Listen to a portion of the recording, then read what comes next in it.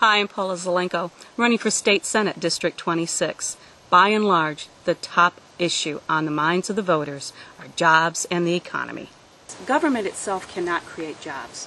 What we do is create the environment for jobs to be created, for businesses to want to come here, for them to want to expand.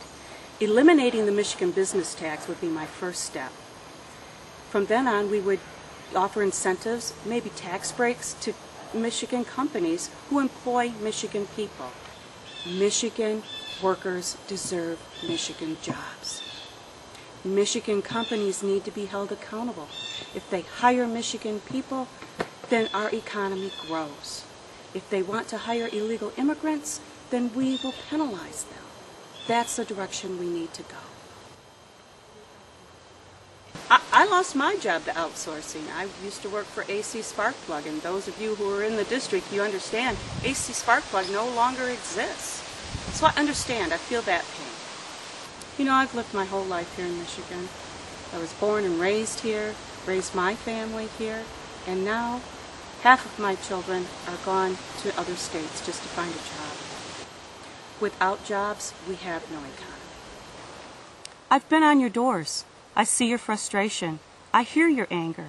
I'm hangry too. I'm angry that Lansing is not working properly. They're not working for you.